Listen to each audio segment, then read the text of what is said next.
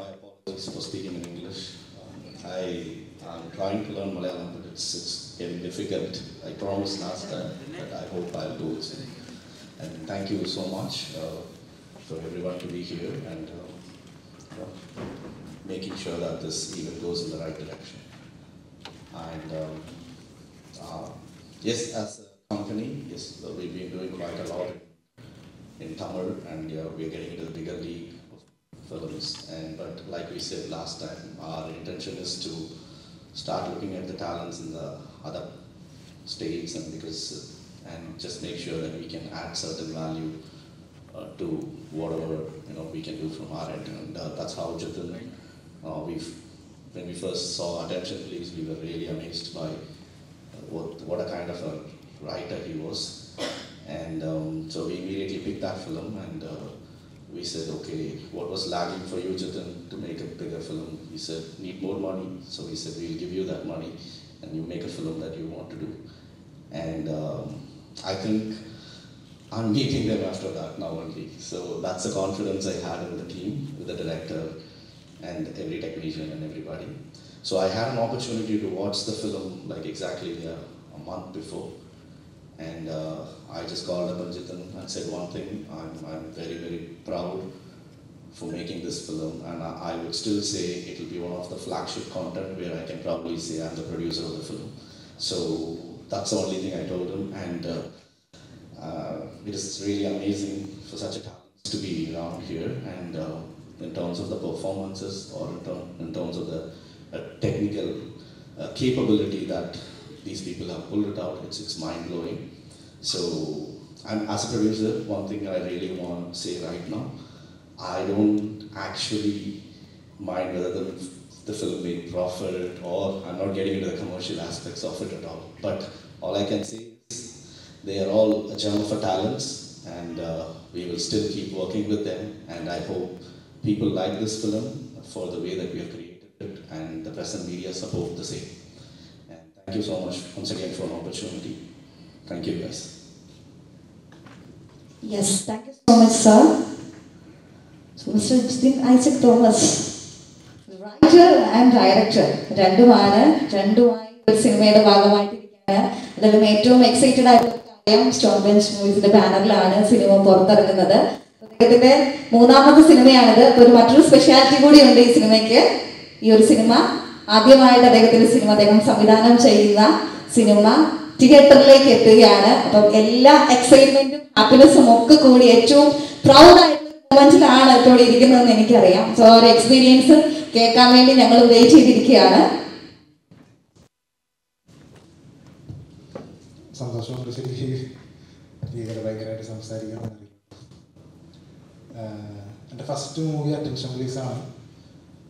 Attention please സ്റ്റോൺബെഞ്ച് വാങ്ങിക്കഴിഞ്ഞിട്ട് Karthikan sir എന്നോട് പറഞ്ഞത് ഇനി ഒരു പ്രൊജക്റ്റും കൂടി നമുക്ക് ചെയ്യാം എന്ന് പറഞ്ഞാൽ ഓഫറിൽ ചെയ്ത പടമാണ് മൂന്നാമത്തെ പടം രേഖ. അതിന് ഓപ്പർച്യൂണിറ്റി ഫസ്റ്റ് താങ്ക് യു അറിയുന്നു. ഞാനത് അവർക്കത് കണ്ട് ഇഷ്ടപ്പെടുന്ന രീതിയിൽ എനിക്കത് ചെയ്യാൻ പറ്റിയെന്ന് അറിയുന്നതിൽ ഭയങ്കര സന്തോഷമുണ്ട്. അങ്ങനെ നമുക്ക് ഭയങ്കര താരനിരകളോ കാര്യങ്ങളൊന്നും ഇല്ല, ഒരു പടമല്ല, ഒരു റൊമാൻറ്റിക് ത്രില്ലർ മൂവിയാണ് രേഖ. വിൻസി ഉണ്ണിയാണ് മെയിൻ റോൾ ചെയ്തേക്കുന്നത്, രേഖയുടെ റോൾ ചെയ്തേക്കുന്നത് വിൻസിയാണ്. അപ്പം നാളെ റിലീസ് ചെയ്യാം. അപ്പോൾ ബാക്കിയൊക്കെ നാളെ കൊണ്ടറിയാം. Thank you sir. Yes, thank you so much mister Jithin. അടുത്തത് ഒരു സ്പെഷ്യൽ ഇൻട്രൊഡക്ഷൻ്റെ ആവശ്യമൊന്നുമില്ല. മിൻസി ചേച്ചി, യെസ്, എനിക്ക് ഏറ്റവും സന്തോഷം തോന്നിയൊരു നിമിഷം കൂടിയാണ്. കാരണം നിങ്ങൾ ചെയ്യുന്ന ഓരോ കഥാപാത്രങ്ങളുടെയും നായകൻ മുതൽ ഉള്ള ഓരോ കഥാപാത്രങ്ങളുടെയും വലിയൊരു ആരാധിക കൂടിയാണ് ഞാൻ. ഒരുപാട് സന്തോഷം ഇന്നത്തെ ഒരു പ്രസ് മീറ്റിൽ കാണാൻ സാധിച്ചതിൽ. എങ്ങനെയുണ്ടായിരുന്നു രേഖ മൂവിയെ പറ്റിയുള്ള എക്സ്പീരിയൻസ്, അതിനേക്കാളും എക്സ്പെക്ടേഷൻസ്, അതൊക്കെയാണ് ഞങ്ങൾക്ക് അറിയേണ്ടത്. ഹായ്, എല്ലാവർക്കും നമസ്കാരം. എക്സ്പെക്ടേഷൻസ് പറഞ്ഞ പോലെ ഹ്യൂജ് ആണ്. കാരണം ആദ്യമായാണ് എൻ്റെ ഒരു ടൈറ്റിൽ പരിപാടി ഫീമെയിൽ ഓറിയൻറ്റഡ് സബ്ജക്റ്റിലോട്ട് കാസ്റ്റ് ചെയ്യപ്പെടുന്നു. അതും പെർഫോം ഓറിയൻറ്റഡ് സബ്ജക്റ്റാണ്. ഇതിൽ ഇമോഷൻസ്, എല്ലാ രീതിയിലുള്ള ഇമോഷൻസിലൂടെയും കടന്നു പോകുന്ന ഒരു ക്യാരക്ടറാണ്. അപ്പോൾ അങ്ങനെ ഒരു ക്യാരക്ടർ എന്നെ തേടി വരിക, ജിതിൻ അതുപോലെ തന്നെ ഇവരൊക്കെ നമുക്കതിന് വേണ്ടി എന്താ പറയുക വഴിയൊരുക്കി തരിക എന്ന് പറയുന്നത് വലിയൊരു കാര്യമാണ്. എക്സൈറ്റഡ് ആണ്.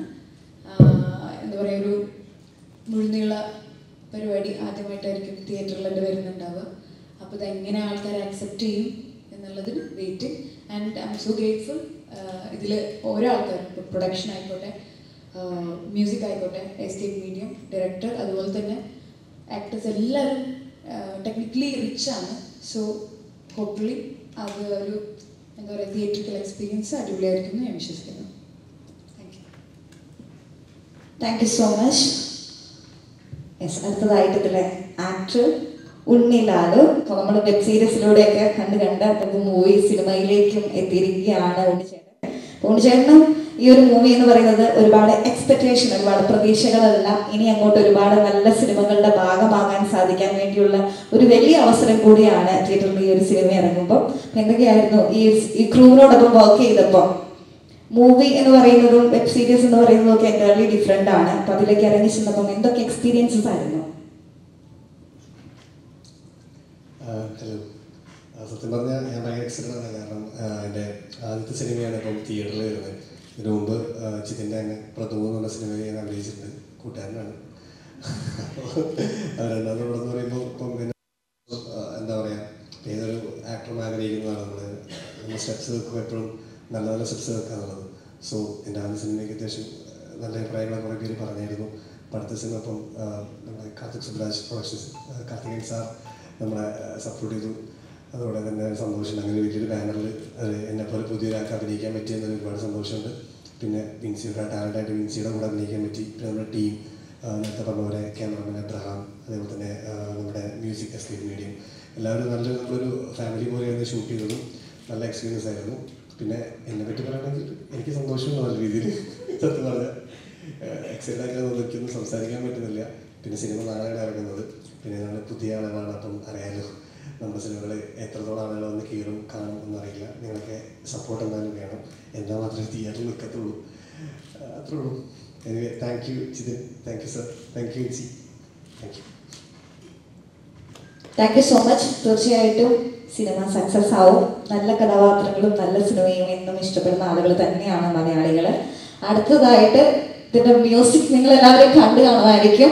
സോ എല്ലാവർക്കും ഒത്തിരി ഇഷ്ടപ്പെട്ടു എന്ന് കരുതുന്നു. അപ്പം ഇദ്ദേഹത്തിന് ഒരു ഇൻട്രൊഡക്ഷൻ്റെ ആവശ്യമൊന്നുമില്ല. നിങ്ങൾ തൊമ്പുരാൻ എഴുന്നള്ളുന്നു എന്ന് പറയുന്ന ഒരു ആൽബം ഒക്കെ അത്രയും ഹിറ്റായി ഇന്ന് മലയാളികളുടെ മനസ്സിൽ നിലനിൽക്കുന്ന അതിൻ്റെ മ്യൂസിക് ഡയറക്ടറാണ് ഇരിക്കുന്നത് മിസ്റ്റർ മേലൻ. അപ്പം ഒരുപാട് എനിക്ക് ഇതിൽ ഏറ്റവും എക്സൈറ്റഡ് ആയിട്ട് തോന്നിയ കാര്യം എന്താണെന്ന് ചോദിച്ചു കഴിഞ്ഞിട്ടുണ്ടെങ്കിൽ, ജിതിൻ ചേട്ടൻ്റെ ഒപ്പം വർക്ക് ചെയ്തിരിക്കുന്ന ഒരു ക്രൂ മൊത്തം തന്നെ ഓൾമോസ്റ്റ് ജിതിൻ ചേട്ടൻ്റെ സുഹൃത്തുക്കളാണ്. ഒരുപാട് കാലമായിട്ടുള്ള ഒരു ഫ്രണ്ട് സർക്കിളിലുള്ള ആളുകളാണ്. അപ്പം അതുകൊണ്ട് തന്നെ ഏറ്റവും സ്പെഷ്യൽ ആയിരിക്കും നിങ്ങളുടെ വർക്കും മ്യൂസിക്കും ഒക്കെ തന്നെ ഏറ്റവും സ്പെഷ്യൽ ആയിരിക്കും. ഏറ്റവും സ്പെഷ്യൽ നമ്മൾ നമ്മുടെ സുഹൃത്തിന് എപ്പോഴും കൊടുക്കുമല്ലോ. അപ്പോൾ ഇതിൻ്റെ എക്സ്പീരിയൻസസ് ഒക്കെ ഇങ്ങനെ ഉണ്ടായിരുന്നു? ജിതിൻ്റെ ഫസ്റ്റ് പടത്തിൽ ആർട്ട് ഡയറക്ടറായിരുന്നു അച്യുഷൻ പ്ലേസിൽ. അങ്ങനെ പിന്നെ രണ്ടാമത്തെ പടത്തിൽ ഞാനപ്പോഴേക്കും ജോലി കയറിയോണ്ട് ഒന്നും ചെയ്തില്ല. മൂന്നാമത്തെ പടം ഇതാണ്, ഇതിൽ മ്യൂസിക്കാണ് ചെയ്യുന്നത്. അപ്പോൾ ഞങ്ങളുടെ ബാൻഡാണ് കൂടുതൽ ഇതിൽ ഇൻവോൾവ് ചെയ്തിട്ടുള്ളത്. theescapemedium എന്നാണ് പേര്, 4 piece ബാൻഡാണ്. ഇതിൽ ഒരു ഫങ്കി സോങ് ഉണ്ട്, ഒരു ഫോക്ക് സോങ് ഉണ്ട്, പിന്നെ ഒരു മാജിക്കൽ ആംബിയൻ സോങ് ഉണ്ട്, പിന്നെ ഒരു മെറ്റൽ പ്രോഗ്രസീവ് റോക്ക് ഉണ്ട്. പിന്നെ BGM ഒക്കെ ചെയ്തിരിക്കുന്നത് പ്രോഗ്രസീവ് റോക്ക് ഗ്രോളിംഗ് ഒക്കെ ഉള്ള ഒരു വൈബിലാണ്. അപ്പോൾ ജിതിന് ഒരുപാട് നന്ദി, കുറേ നാളായിട്ട് കൂടി ഉണ്ട്. പിന്നെ കാർത്തികേയൻ സാറിന് ഒരുപാട് നന്ദി. അത്രയൊക്കെ തന്നെ ഉള്ളു. എല്ലാം ചെയ്തിട്ടുള്ള എക്സ്പീരിയൻസ് ചെയ്യുക. ഫസ്റ്റ് പാടാണ് മ്യൂസിക് ചെയ്യുന്ന, എന്താണെന്ന് അറിയത്തില്ല. സന്തോഷം. Thank you so much mister മേലൻ. So നിങ്ങൾക്ക് എന്തെങ്കിലും ക്വസ്റ്റ്യൻസ് ഒക്കെ ഉണ്ടെങ്കിൽ ചോദിക്കാം. സിനിമയുടെ വിശേഷങ്ങളൊക്കെ അറിയണമെങ്കിൽ നിങ്ങൾക്ക് ചോദിക്കാം.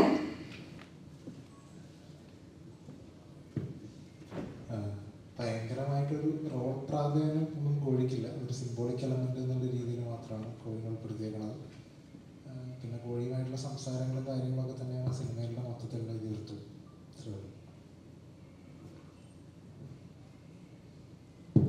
ചോദ്യം ഉണ്ണി ലാലുവിനോടാണ്. ഒരുപാട് കാലമായിട്ട് ഈ കള്ളക്കാമുകൻ ഉപയോഗിച്ചിട്ടായിരുന്നല്ലോ.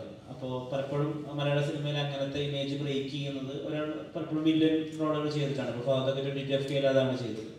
അങ്ങനെ ഒരു മാറ്റം ആണോ ഈ രേഖയിലൂടെ ഉദ്ദേശിക്കുന്നത്? അങ്ങനെ ചോദിച്ചാൽ എനിക്കറിയില്ല. ബട്ട് ഈ സിനിമയിലെ ക്യാരക്ടർ അർജുൻ എന്ന ക്യാരക്ടറിന് ഒരു ടിപ്പിക്കൽ ഒരു സാധാരണ ലവർ ബോയ് ക്യാരക്ടറല്ല. ഒരുപാട് ലേയേഴ്സ് ഉണ്ട്, ഒരുപാട് ഇമോഷൻസ് ഉണ്ട്, ഈ ക്യാരക്ടർ ഒരുപാട് ട്രാവൽ ചെയ്യുന്നുണ്ട്. അപ്പോൾ സിനിമ കണ്ടാൽ കുറച്ചും കൂടി ആയിട്ട് മനസ്സിലാവും. പിന്നെ സംഭവിച്ചോളും ഇങ്ങനെ ഒരു ക്യാരക്ടർ പ്ലേ ചെയ്യാൻ പറ്റിയത് ഭയങ്കര സന്തോഷമാണ്. പിന്നെ എനിക്ക് തോന്നുന്നത് ഇച്ചിരി ഡിഫറെൻ്റ് ആയിരിക്കും ഈ സിനിമയിൽ ഈ ക്യാരക്ടർ. ജിതിൻ, ഇപ്പോൾ ചെയ്യുന്ന മൂന്നാമത്തെ സിനിമയുടെയും ഇപ്പോൾ ട്രെയിലർ ഉൾപ്പെടെ പുറത്തിറങ്ങിയപ്പോൾ മനസ്സിലാകുന്ന കാര്യം വളരെ ഡിസ്റ്റർബിങ് ആണ് ആ സിനിമ. ഒക്കെ ചെയ്യുന്നത് പോലെ കാണുന്ന ആളുകൾക്ക് ഏതെങ്കിലും വിധത്തിലൊരു ഇറിറ്റേഷനോ ഡിസ്റ്റർബൻസോ ഉണ്ടാക്കണം ഒരു കലാസൃഷ്ടി എന്നുള്ളത് ഒരു പ്ലാനിട്ട് പോവാണ്. ഇല്ല, അങ്ങനെ പ്ലാനൊന്നുമില്ല. ഒരു കണ്ടന്റ് അവതരിപ്പിക്കുമ്പോൾ അത് എത്രത്തോളം ഡീപ്പിൽ മനസ്സിൽ പതിയുന്ന രീതിയിലേക്ക് തന്നെ അത് എക്സ്പ്രസ് ചെയ്യുക എന്നുള്ളതാണ്. ഇപ്പോൾ ഡയലോഗ് ഡെലിവറി ആണെങ്കിലും വിഷ്വൽ ആണെങ്കിലും അത് അങ്ങനെ മാത്രമേ ഉദ്ദേശിക്കുന്നുള്ളൂ.